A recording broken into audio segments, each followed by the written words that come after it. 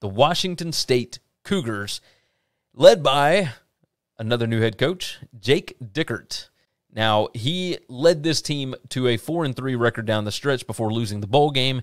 Nick Rolovich, of course, was fired for not getting the jab. And, of course, in Washington, it's just a little bit different up there. Just a little bit different. So, post-game win expectancy for them last year, they were 7-5 heading into the bowl game. Their post-game win expectancy was 5.5 wins, roundabout. So, either 5-7 or 6-6. So, they actually outperformed. And a big part of that was the fact that their turnover margin was number 9 in the country. They were able to they garnered a lot of takeaways. Just a ton of takeaways last year. This year's going to be a little different. Like, they were average last year on pretty much everything. PPA margin number 66, right? And when you look at these numbers, 66 on offensive PPA per drive, number 62 on defensive PPA per drive. Looking at the offense to start off, right? You're going to lose Max Borghi. That hurts. You're going to lose the right tackle, Abraham Lucas, the wide receiver, Travell Harris, etc. I mean, there's just all kinds of stuff, which I just realized I put Travell Harris on there twice. You lose Jaden DeLaura as well. Now, that one may not sting as much because you are bringing in a new OC along with a new quarterback. The new OC is Eric Morris. He was the former head coach at Incarnate Word, and he was Cam Ward, or Cameron Ward, whichever one you'd like to call him, the new quarterback. He was his head coach at FCS, or at the FCS level. They were the number 4 FCS scoring offense, and they like to fling it around the ball yard.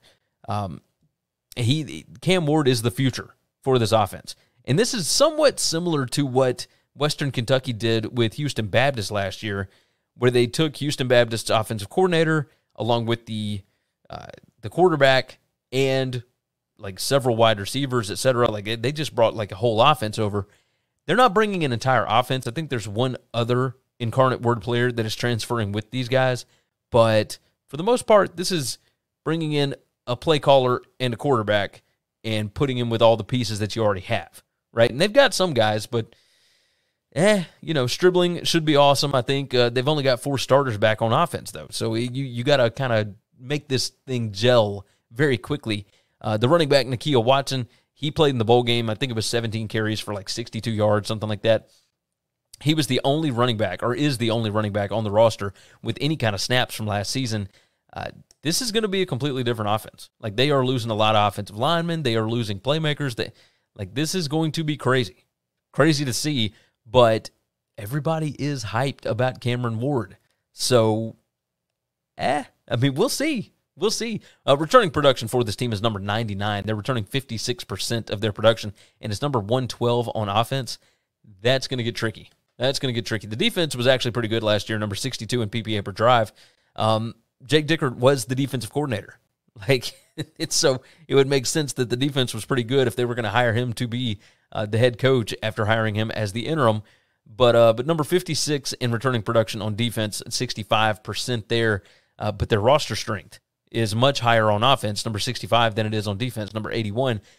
They went from 38.5 points per game in 2020 to only 24.2 points per game in 2021, thanks in part to Dickert there, who is now the head coach. Even with 65% returning, the stock is pointing down for the defense, I would imagine. I don't know that you're going to be able to generate that many turnovers this coming season. Number 62 in PPA per drive last season, which I talked about. They couldn't stop the run, though. I mean, they were number 105 in defensive rushing success rate allowed and number 100 in yards per rush allowed. And they were plus 11 in turnover margin. I think that kind of tricked fans into believing that the defense was better than they were. And don't get me wrong, there is an art to getting turnovers. You can be aggressive and find a way to force more turnovers. There's still a bit of luck involved with that. So this one's tricky. This one's certainly tricky. Keys to the season, nothing matters other than the quarterback, Cam Ward. If he clicks with the wide receivers and the offensive line protects, this offense can go to the moon. They absolutely can.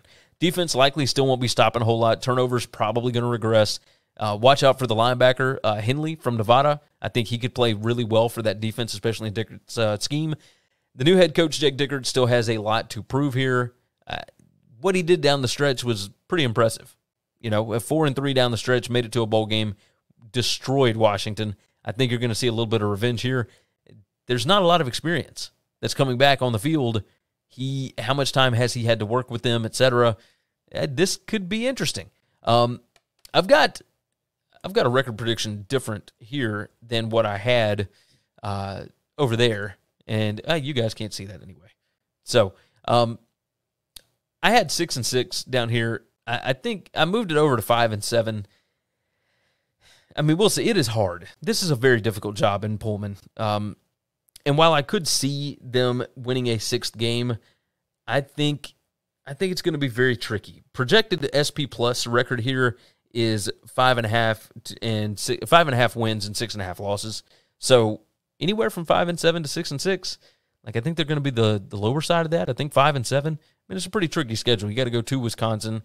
I think the win or a game at Colorado State or against Colorado State, that's going to be a win, especially early in the season as they're trying to get acclimated into a new scheme for Jay Norvell.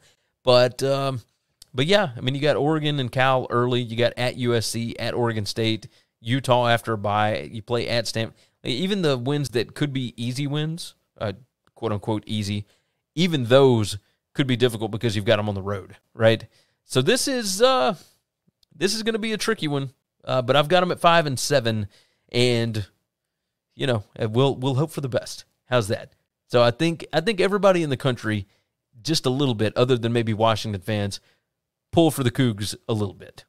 Thanks for listening to the Winning Cures Everything podcast. The website is winningcureseverything.com, and if you want to connect with us, we're on Twitter at GaryWCE, at Chris B. Giannini, at Winning Cures, or you can email us, Gary at winningcureseverything.com or Chris at winningcureseverything.com. Subscribe everywhere you need to subscribe, and we'll see you soon.